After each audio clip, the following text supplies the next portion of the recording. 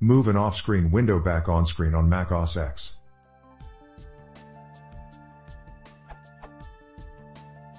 It seems that Mac OS X 10.6.1 Snow Leopard has a tendency to leave some windows off-screen at times, especially when I disconnect an external monitor from my MacBook.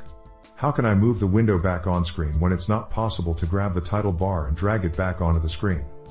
xvsxp.com recommends adjusting your screen resolution downward to have off-screen windows snap back into view and then adjust your screen resolution back to its original setting. In OS X 10.4 Tiger, I had a script that brought all off-screen windows back on-screen, but in my upgrades to Leopard and now Snow Leopard, I don't seem to have that script. Any better solutions out there?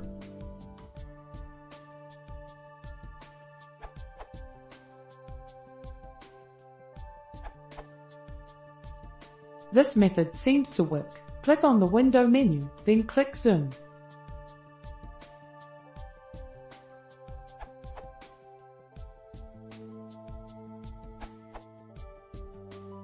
Haven't read through the whole thread, but the easiest way I found was to change the resolution of the screen.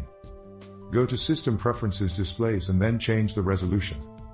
This will force your computer to render the display again and reposition all open windows.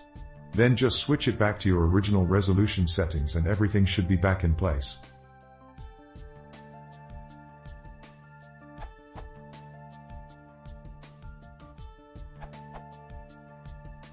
If you can see a portion of the window, hold down the Option key and then click on one of the borders of the window.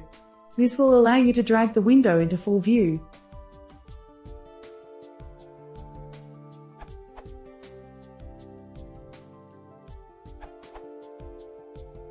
Three ideas.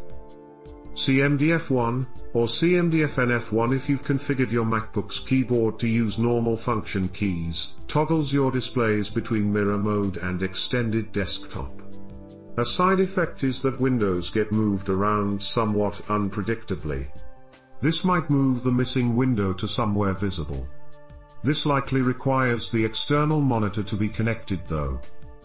Turn on Spaces, hit the hotkey to displays the Spaces overview and see if your missing window outline is visible there. If so, drag it where you want it to be. Quit the application and relaunch. Definitely a non-ideal solution and not practical if there's unsaved work.